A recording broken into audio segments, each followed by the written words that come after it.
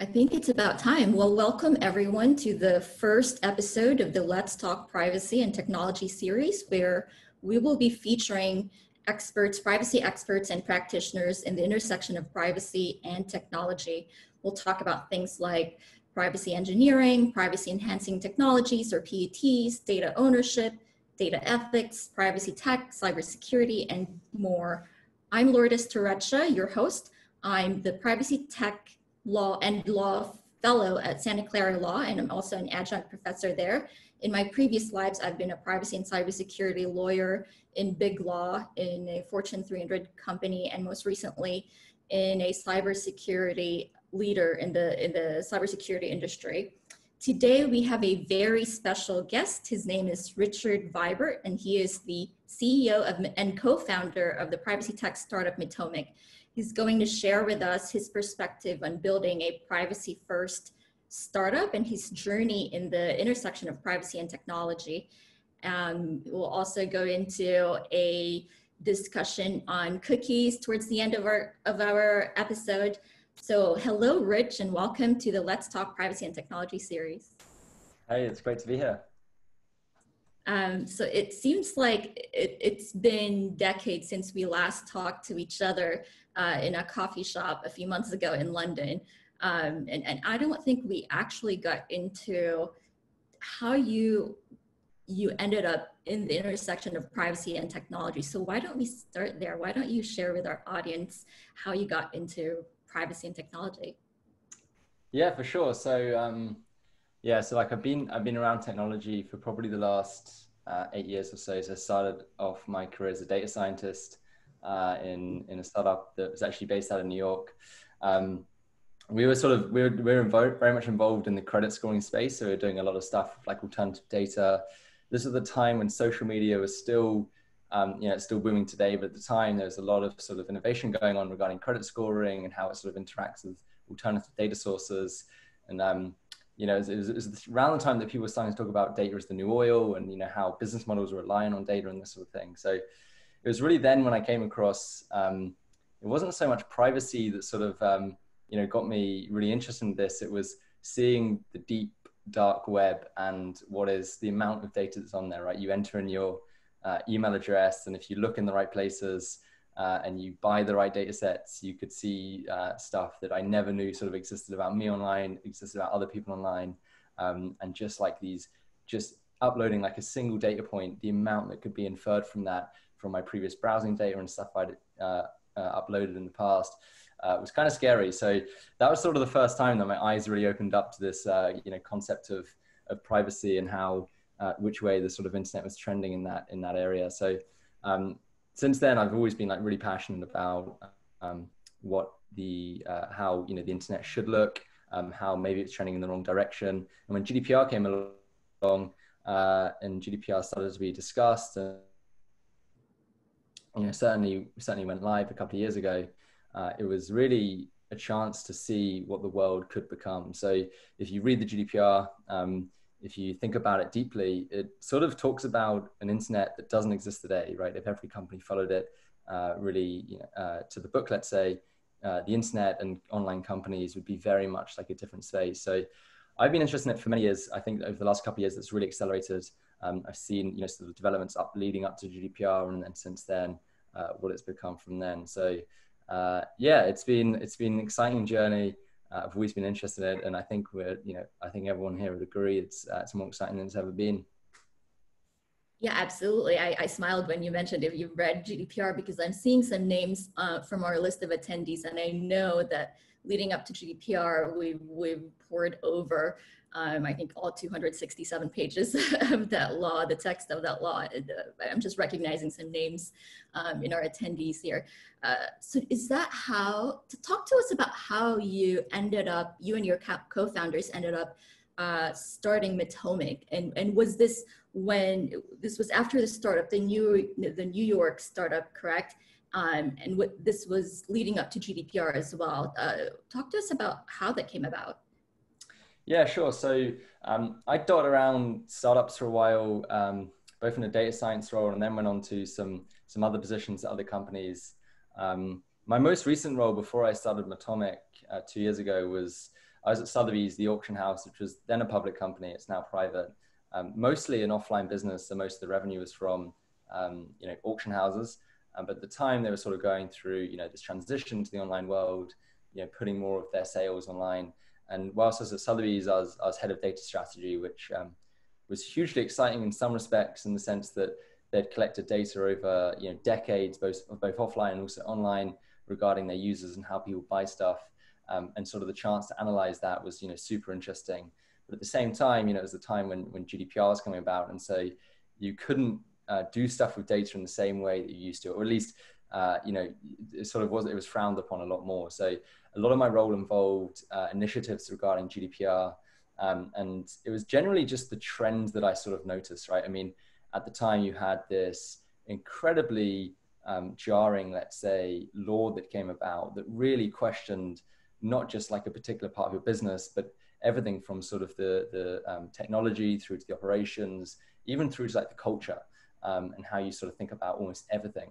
So with that in mind, and the sense that the way that I saw companies approaching it, not just Sotheby's, but also other companies that I spoke to and collaborated with, I didn't really feel that it was probably going to be the future of privacy. I didn't think however companies are approaching it, some hiring consultants, hiring lawyers, employing an internal privacy team, let's say, there wasn't really clear evidence that I don't think it was going to sort of meet the standards that are required, both from a regulation point of view, but also from the general groundswell that consumers are starting to talk about privacy and it becoming sort of a bigger factor. So, you had Cambridge Analytica, all these types of news stories sort of stacking up. And, I was just thinking to myself, if I project these trends out and I think about more regulations like CCPA and others around the world, and at the same time, just generally the consumers of the internet caring a lot more about their privacy once they know about it, that something big was going to come along. So it was generally that big trends that led me to think, it's something that I've been passionate about for a while. Maybe this is really going to be the turning point for privacy online. So I left. Me and my co-founder Ben, we started up the company in London. At the time, it was very much it's still very. I mean, I assume a lot of people here would probably be aware. There's a lot that's like changed over the last 2 years. The first instance, there's a lot of discussion around like, what is GDPR? A lot of people didn't understand. Different companies are approaching it in different ways. And so we're sort of playing around with several ideas, trying to think about, which sort of particular part of GDPR, like how did we want to approach privacy? We were always confident that we wanted to do it from, help companies do it. We felt that was the biggest obstacle. So, there could be a billion apps that help consumers sort of, let's say, for an example, submit a subject access request, but that request would always be meaningless if the company couldn't fulfill the request on the other side. So we felt that was the biggest barrier to sort of the world that we envisioned. And so we were playing around some ideas, helping companies do these things. And at the time, it was very much a huge number of companies are talking about cookies and cookie notices. And this was, I don't really know how it ended up happening, but this was sort of the first real sort of, clear-cut product that fell out of GDPR and just privacy in general. So it was something that we were using on our own websites as we were sort of throwing up landing pages. And, there's quite a lot of interest in the way that we had done our cookie notice. And so, we sort of turned that into a product ourselves that other companies use the way that we were doing it, which is just easy, and it was designed a little bit different. And that sort of got quite a lot of popularity amongst the tech startup scene, and here we are today. I mean, there's so many ways that we can go from there, but I want to get us to your approach to building a privacy first startup. I will certainly get to the cookies. I know we want to end this series, each episode in this series, with an explainer on how certain technical and privacy concepts, what they are and how they work, and we'll get to cookies later. But can you share with us, you were here, you and your co-founder, Ben, decided to start Metomic. You want to help other companies solve some of their biggest problems in privacy, as necessitated by privacy laws like GDPR and CCPA. What was that like, trying to do that for others, but also deciding that you need to walk the talk yourself as a startup? Yeah, for sure. It's a great question.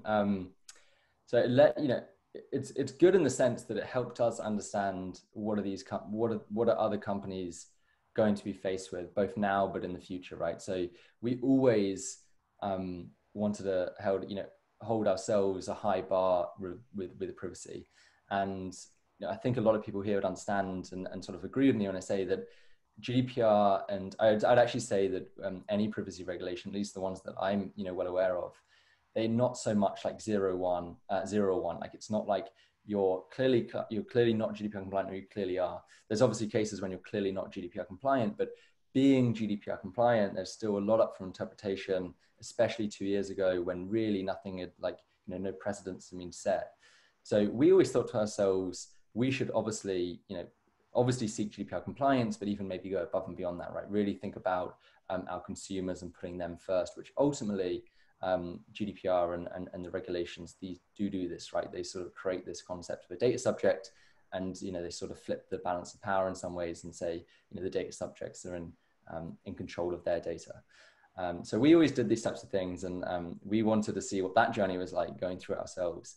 And I'll tell you what, it wasn't easy. It wasn't easy at all. So there was there's so many obstacles that you run into pretty quickly. When you read the GDPR, when you think about these regulations and you say, we're going to sort of build our company with privacy by design from day one.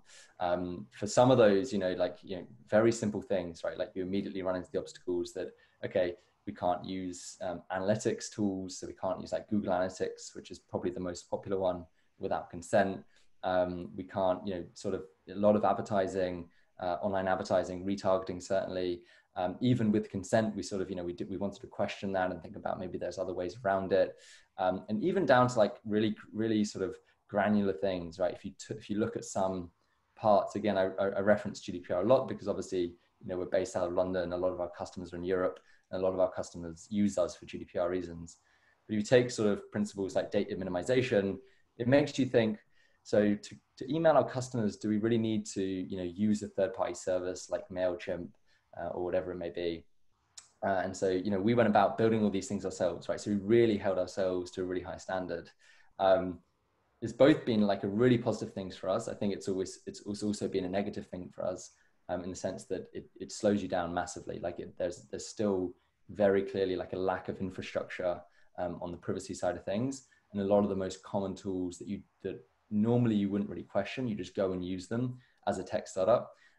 When you start questioning them, you think it actually runs into a lot of barriers to think, okay, if we can't use that, how are we going to do it? So the positives of that, though, is it does make you think about solutions. It does make you think about other companies are probably going to go through these things in the future, even if they're not today. Some of them are doing it today, but 2 years down the line, we suspect more companies will have these problems because consumers will demand a higher bar of privacy from them, and we can basically start solving these problems ahead of time for ourselves. So it's worked out really well for us in that sense, for sure. But it's also been a really big challenge, and I'd say that's in general a good way. You bring up a really good point. The world today, as it was built, has been built without privacy in mind, with privacy as an afterthought at the most, right? It's only very recently that we've started talking about building privacy into technology and tech features. And yes, that's held us back, and that still holds us back today. But there's also this market opportunity that's coming up because of laws like GDPR and CCPA, and because consumers have been developing their privacy sentiment in favor of privacy.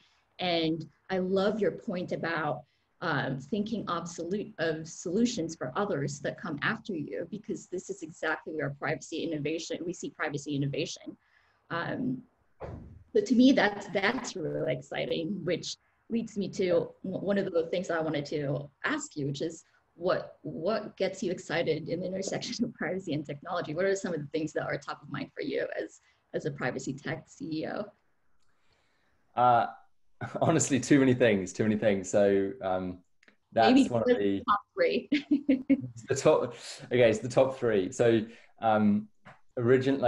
always, I've always been I think so, things, we talk a lot about privacy, we talk a lot about compliance, and we're also, I'm sure, like really familiar with the concepts of not even concepts, the way that this is often translated into transparency and control of data. So for me, because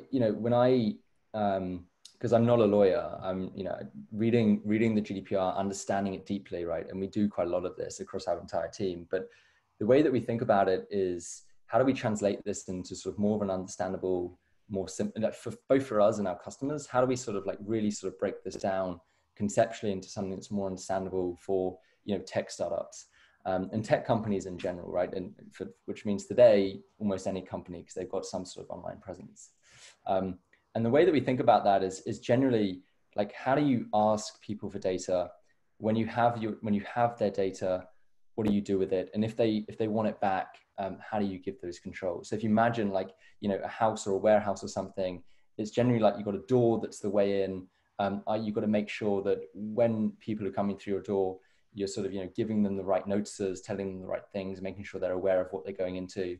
When they're in there, you got to make sure that you treat them fairly, their data fairly, right? In the sort of, in this sense, not putting it in the wrong places, making sure you've got the right security measures in place so that there's no leaks, et cetera, et cetera. And then if, someone wants to leave your house, right, you've got to make sure there's a way for them to do that. Whereas previously you sort of signed up to a company online and they would have your email address pretty much forever. And there was no way for you to go back, or like no way by law really for you to go back to them and say, hey, I don't want you to have my email address anymore.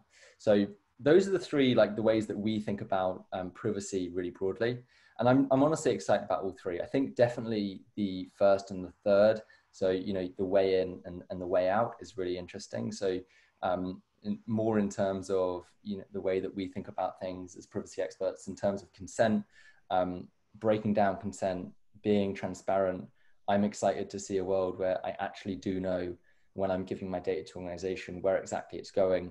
And I'm not just taking a privacy policy that even if I want to read it, it's probably not going to tell me too much. And even if I do understand the privacy policy, I probably still don't believe that this is actually the case, because it's probably going to end up in, many other parties' hands. And that's not even the fault of the company in a lot of cases. So I think the transparency aspect, the consent aspect of it, well, consent is like a subset of transparency, let's say. I think that's super interesting. I think it's interesting not just because it will mean the world is a better place. I think it's interesting because it's really hard to do. It's really hard from like a design perspective. If you take one example, right, like cookies, which obviously we're pretty familiar with, for a lot of companies, especially ones that are publishers and they advertise, they can be sending data to hundreds of companies in a lot of senses. And then it becomes a design question of like, how do you make that clear to an end user when they're signing up? They want to have a flow through to your application. They want to have a really good, like, frictionless user experience. But at the same time, you want to tell them all these things and make sure they're aware of it. So I don't think anyone's really figured that out yet, which is really interesting. We've been trying to make some moves around it. I hope we've been making progress. I still think there's going to be loads of innovation there. Tell us a little bit about what you guys are actually doing there, Sure. because I've seen some of the things you were doing in terms of, contextual consent, and to me that's exciting. So yeah, tell our audience about what some of the tools you're building and your approach to that, your version of how the world should be when it comes to consent in that space. Yeah, so it's like one of the challenges that companies face with consent. So I don't believe that consent should be all up front, right? So it shouldn't be, and this relates more to than just cookies, right? So take the two examples. Most websites you go to, they'll say, you agree to cookies or you can't use our website. And it's like this sort of just like wall, and you sort of have a binary option. You either agree and you use the website, or you don't agree and you can't use the website. If you're lucky, you don't agree and you can use the website. And then even when you're like signing up, so you're like, becoming more of a customer, let's say, of that company, of that, that product, that tool, generally you're ticking a box that says you agree to the privacy policy. And that can be, it's a design issue. It's hard to sort of like look into the privacy policy, break that out into smaller things. So we've always been motivated by the idea of breaking consent out. So making it more contextual, picking it apart into its more individual pieces, and just making it more like flow as part of the user experience. So less so the way that we see consent done today, which is it's a jarring experience. It feels like it's not actually part of the experience. It feels like it's there because it has to be. but what about if websites, if applications can just make it a very natural part of the flow of using that product, all the way from sign up through to using new features, through to using features that didn't exist before.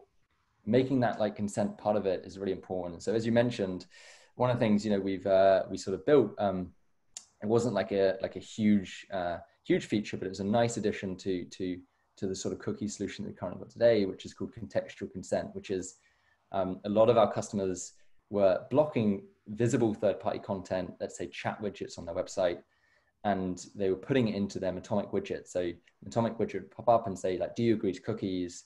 Cookies are used to, power chat widgets and, for YouTube videos and these types of things. And then those customers might click no. So the users, the visitors of those websites might click no. And then they didn't realize, but that meant that they can't chat with the website, right? Because Intercom or Crisp or whatever chat provider they're using wouldn't pop up. Or maybe videos, or like places where there used to be videos on the website would now be blank spaces. So we felt that was a real issue because I don't think the user really knew so much about that was going to be the case. So what we did is we created a little way that makes it really easy for companies to basically keep these things in place, but they don't drop cookies until consent is given. And the way we essentially do that is the chat widgets, the Facebook, the YouTube videos, they sort of load as like JPEGs or just pictures. So they've actually, they're not really processing data in any way until someone clicks on them and they say, hey, we see that you're trying to use this YouTube video, you're trying to chat with us. Do you agree to our cookie policy before doing that? And so it breaks it apart, makes it more contextual, and just makes it a more natural flow. And we've had great feedback from that. Like, it's been a really sort of positive addition to what's typically considered a negative user experience of the internet, which is your classic big wall of text that says, do you agree to cookies, yes or no? I mean, that sounds really neat to me because it's not, it's not one or the other. It's not privacy or performance or usability. It's a way to be able to deliver both to the users, right? They still have the option to load the video or to chat with a website owner, but you're also able to get the consent to them, but with that context, as opposed to just that jarring, one size fits all in the front end. So yeah. That seems like a really cool and neat tool to start deploying across our websites. So I liked one of the things that you mentioned earlier. You said something about, I'm not a lawyer, and I wanted to go back to that because I never thought that privacy was for lawyers. It's a very cross-functional area. And one of the things that's bothered me for years is the territoriality of it. And I think, I'm not sure if it's intentional. I don't think it is. It might be that some of it's based off of the fact that we lawyers and engineers and policymakers and compliance folks and auditors just speak different language, but we need to bridge some of that. What has your experience been like in trying to translate some of the policy, high level legal requirements into code? And that really goes into one of the questions that our attendees have when it comes to what your approach to privacy by design is. To me, privacy by design has a bunch of high level principles, but we need to translate those principles into code, right? And so that's, to me, the answer is privacy engineering, but that's a very simplistic response. I'd love to hear about how you get from the high level privacy principles to which is where the lawyers and the policymakers dwell, to translating it into requirements and to ones and zeros in engineering speak. Sure. Yeah, look, it's a great question. So it's been something that's developing like relatively rapidly over the last 2 years, which is if you do take the as text and then you think about how that relates to, let's say, some form of deep tech company, originally that bridge never existed, right? That translation never existed. And over the last 2 years, we've seen different players, both companies like ourselves, like service providers, other companies, individuals, engineers, academics, a whole range of different people and organizations have been constructing this bridge to sort of understand what is it. And To be honest with you, I wouldn't have expected it to happen any quicker. Like it's a difficult thing to translate. Firstly, because of the extent of what these regulations. Firstly, just the extent of the regulations, and secondly, the sort of like the not just the width of them, but the depth of them. They really sort of touch on quite deep topics, and so it's been hard in doing that translation, right, in creating that bridge. But it has been a pretty positive thing for me. You know, when we first started, we still believe this a lot today. Like privacy is just as much, if not more. It depends on the way that you sort of define this. You know, it is very much like a technical problem. There is no way that an online company, especially like, you know, a deep tech type company, can think about the GDPR without thinking about effects on their technology. And we see this, right? We speak to a load of engineers. It's really had quite a material impact on their role. One of the things that I think is still missing in all of this, and sort of the layer back from that, is actually just education. So even if we can construct that bridge, even if we can really create meaningful solutions for privacy regulations in code, there's still a huge number of questions that are being asked regarding like, when do I need to use that code, or how do I use that code, or does this apply to me, right? Should I be the company that needs to use this, or does it not apply for me in this case? So there's something that we've been working on a lot. We've been thinking about internally. And I think generally the industry, I mean, ironically, it's, you know, it's part of why we're doing this today, right? It's the education piece, right? I think that layer that might sit just before even sort of the technical implementations of this, let's say, is really something that's been missing. And so that bridge needs to exist as well. Companies need to understand what these things mean, how they apply to them, and ways that they should go about it.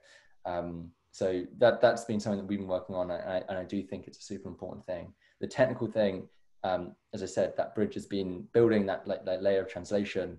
It seems to be moving in a positive direction, and I'm actually incredibly excited about what it's going to look like in the next 5 years. That's certainly, you touch upon one of the important things that we still need to do as an industry, and that's education. I do have to say that we've gone quite a long way from where we were 5 years ago, where the conversations internally are along the lines of, you know, privacy's dead. Like, why do we need to buy this tool or fund this privacy program? To especially because of GDPR to CCPA, we've jumped to board level and C-level discussions of what are we doing in terms of privacy. But I think you're right in terms of not a lot of folks still understand when privacy applies, whether it applies, the context, and what they should be doing. And that's certainly one of the things that we want to do in terms of one of our goals for this series.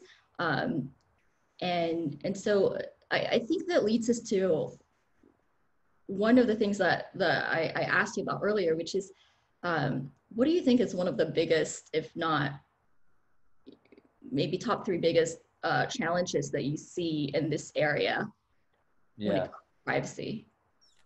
So we talked about education, certainly, but you know, I don't want to speak for you, but if you have other thoughts about what are the other ways that we can help, and what are the other problems that you see that we can keep solving for our customers and for consumers?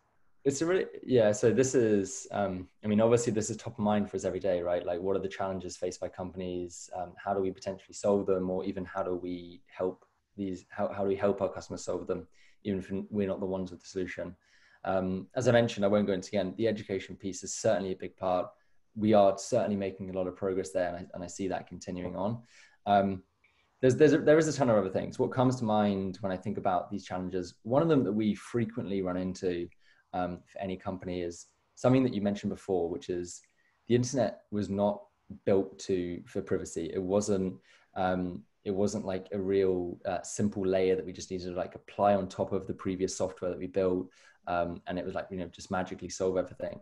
It's a really sort of deep-rooted problem that's really at the heart of not just you know, SaaS platforms and sort of products, but actually the internet as a whole. So that has been you know, really that is like a really big problem. And to sort of talk about it in terms of more of a real life example, which is we speak to a load of companies that they want to be compliant, and they they want to do the right thing. They want to spend money on it. They want to take the time. They want to treat their users' data fairly, and they have extremely good intentions. And then that leading to the education part, right? The first thing they need to figure out is, okay, what does that mean we have to do, right? If we want to be compliant, if we want to give users transparency control of data, let's write down the things that we need to do. And whether that be someone else helping them or they, figure those things out themselves. One of the next barriers that a lot of companies I see running into is their business model doesn't work the same way if they, really meet these compliance obligations as they're sort of written down. An example might be, marketing or advertising. A lot of companies rely so heavily on analytics, even if you don't do a lot of online advertising, they drive a huge amount of value from being able to see where their users are coming from, what messaging is working on their website, all these types of things. And then you've got really clear-cut examples here in Europe regarding how these things fit in with GDPR and consent. And that you can't, then you realize that you can't load a lot of these things, such as the Facebook Pixel or Google Analytics without consent. And then you get to that stage and you're like, okay, right, we really want to be privacy first. We want to be compliant, but actually, if we meet these obligations, we might lose half of our marketing department, right? Because we drive a lot of our new leads via these tools. So that has been a huge barrier for a lot of companies. I actually think it's a huge barrier for the industry as a whole, which is, I think there's a lot of companies out there. Well, I know there's a lot of companies out there that want to sort of, brand themselves as privacy first, very genuinely. So they want to do it. They want to write it down. They want to put work into it. They want to put time into it, and they want to show their users that they care about it. And I think these smaller things, you could define them as bigger, but these small little barriers that actually turn out to be really big barriers are the things that are preventing them from saying, we're privacy first. And I think the more companies that come out and say this, encourage more companies to do the same thing. And so there's a lot of companies that are just on the edge. They really want to do the right thing, but yet there's these tiny things that are just holding them back. And so it's sort of holding back the industry as a whole. This is the way that I think about it. So I would love to see these things solved because a lot of these functionalities, let's say, I think can be done in a compliant way. I don't think it's either you're compliant and you don't do them, or you do them and you're not compliant. I think there's solutions that fit in the middle of those things. We're not building a lot of them. We're not building all of them, but I hope that we see a lot of innovation in regards to how we're doing this. And we're seeing this today, right? You've got different analytics tools, different ways to do contextual marketing and stuff like that. So I'm hoping, again, over the next couple of years that we're going to see some progress there, and it will allow more companies to break through, sort of brand themselves as privacy first, very authentically, and that will lead other companies to look at them and say, well, we want to do the same thing as them, and then they'll put effort into it as well. So I think if those barriers can come down, we'll see a lot of progress quite quickly. I want to go back to what you said about, the internet is not built for privacy, and this is so true. We've come to realize that we have decades worth of privacy technical debt that we need to address.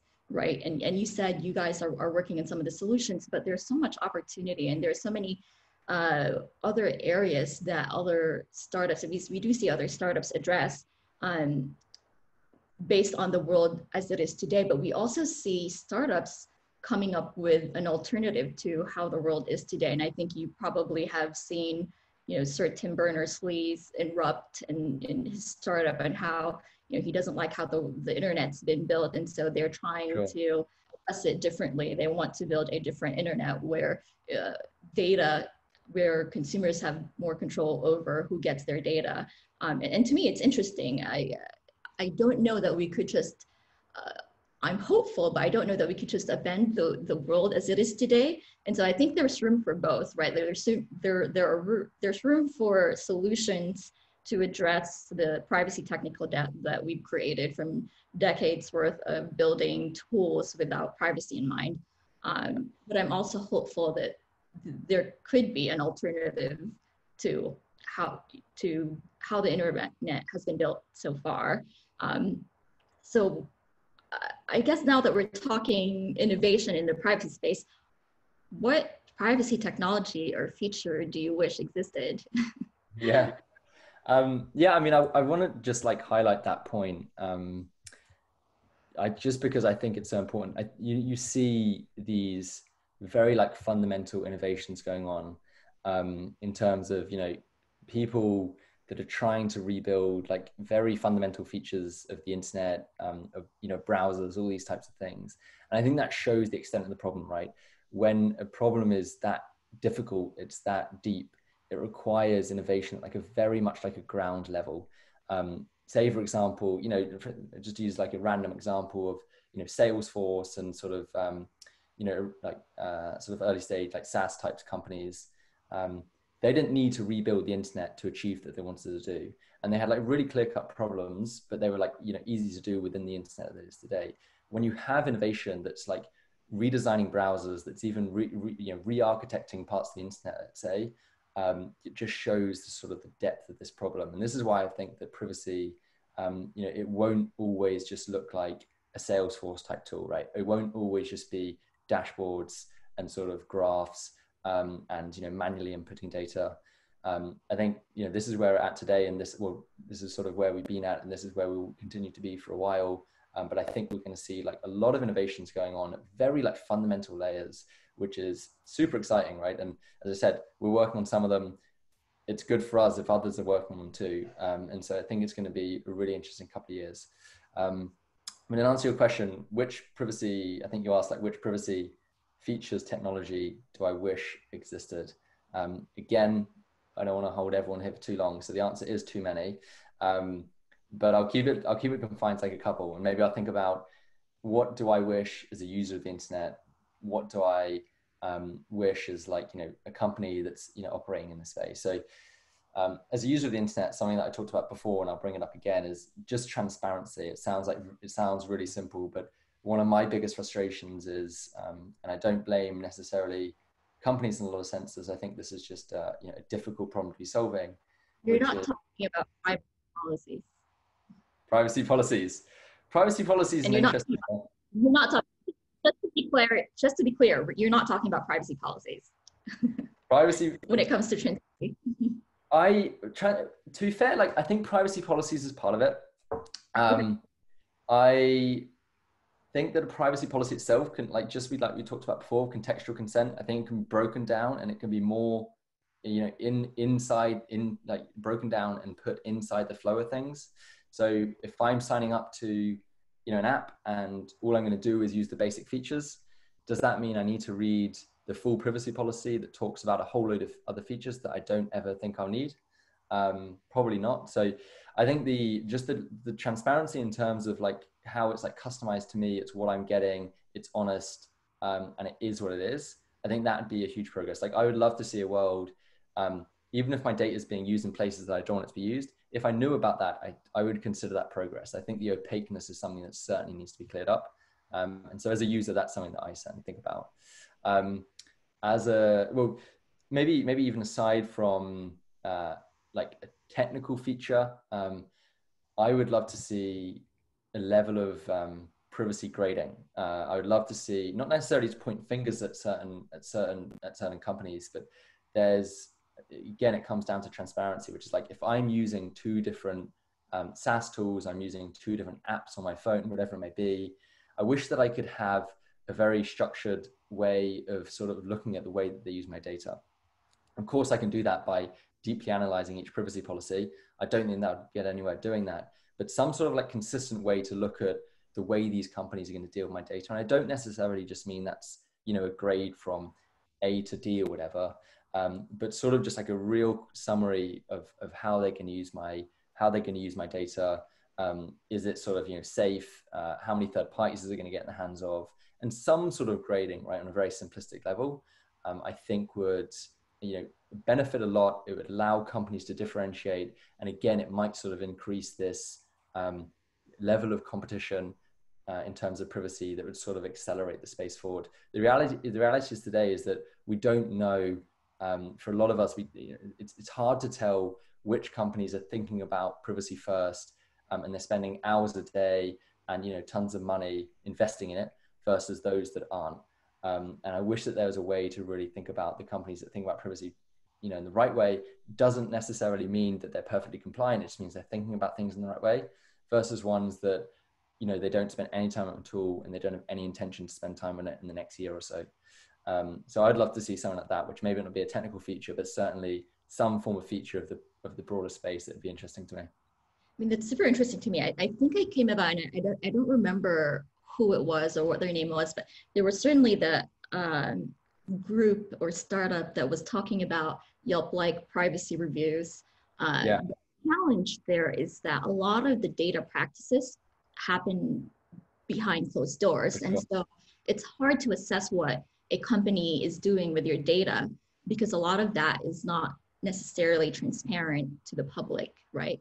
And Yeah. there's a, I mean, GDPR has Article 30, which requires, folks to, companies to be able to track what they're doing with data and then respond um, to document that and provide that to regulators, and then to respond to data subject access requests when asked about their data practices. But there's still that step of making that request from either the consumer side or the regulatory or the regulator side.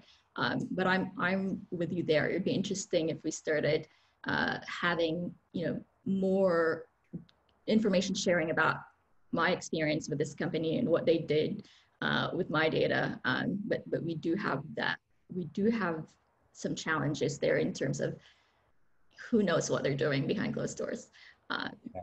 So I think we're kind of getting there with time, but before we end, I do want us to go over a couple different things. And I mentioned earlier that we want to end each episode of the series with some sort of explainer. And I know you and I talked about, maybe for this episode, if you'd be up to give us like a primer and explainer on cookies, how it works today as the world is today, and where you want it to go.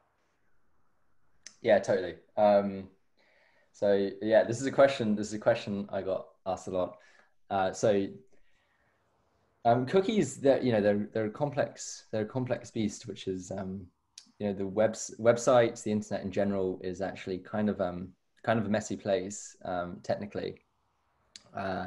Cookies are the super interesting development. I think them in themselves aren't interesting. I think what they speak for generally is more interesting. Even if the problem of cookies get cleared up, it doesn't mean that this problem that I'm going to talk about is fully cleared up. Cookies are just like a very small vehicle of achieving certain things, but there's many other vehicles that are just ready to go. So cookies themselves are, a lot of people talk about them. They might sort of just like drop out over time, and companies will move on to like other methods of doing the same thing.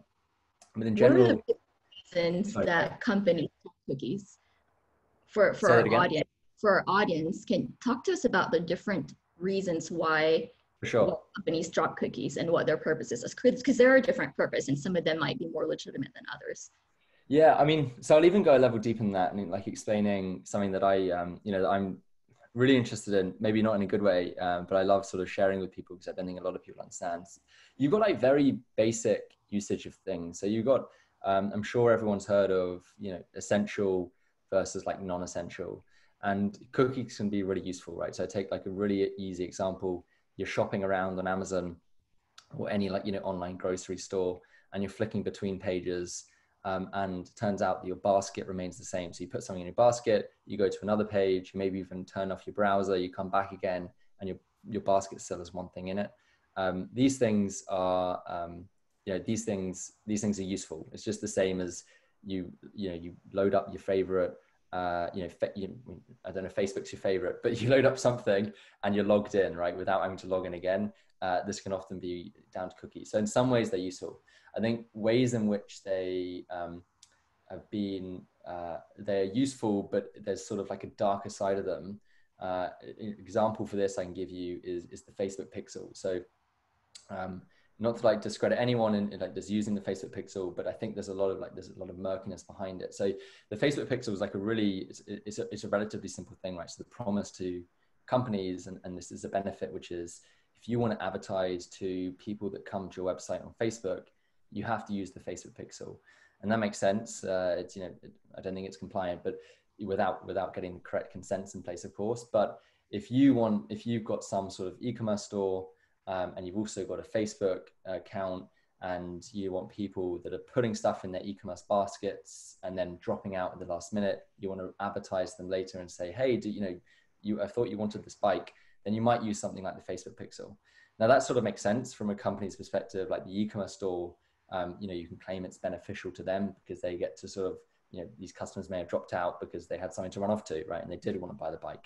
But there is a much darker side to this, which is basically the analogy that I think of, which is if I'm a browser of the internet and I land on that e-commerce store's website, if that e-commerce store is using something like the Facebook pixel, what's essentially happening there is Facebook sort of tagging me with the sticky note, right? So it's putting something on my back, not literally, of course, but it's putting something on my back that's basically saying, like, user ID, whatever my user ID is, visited this e-commerce store. And it goes a bit deeper than that. It doesn't just say I visited the e-commerce store. It says I was looking at this green bike, and that's great. So then I go on to my next website because I'm just browsing for the day, and maybe I go on to a media site or whatever it may be, and that media site is also using the Facebook pixel, and so I land on that media site, and Facebook again sort of tags me as something which says user ID, and this is a different user ID this time. I was looking about news about privacy, let's say. And this is fine right now because I've got these different, well, it's not fine, but I've got these different sticky notes on my back that say, it's got different user IDs in it, and it's got different purposes. At this point, Facebook or any, big company at this stage doesn't know who I am, but it's just like creating these tags for me. What then happens is later on at the end of the day, I log into Facebook, and all of these basically sticky notes sort of aggregate into one, and Facebook's able to say, right, user ID 123 is the same as user ID 234, which means that this person who's got an account with us, so they know that my name is Rich Vibert, that they know what my job is, they know who my relationships are with. They say, turns out that earlier today he was visiting an e-commerce store and looking at green bikes, and at the same time he was browsing media sites and news articles about privacy. So that is like just the browsing behavior sort of all aggregated up into one, and it's how they paint such an accurate picture of things. So not only does it help the e-commerce store advertise the green bike to me, it allows a lot of other companies to sort of perform to advertise to people that like green bikes at the same time they're interested in privacy. So I'm a brand new company, I start up, and I say my customer is people that like green bikes, they're interested in privacy.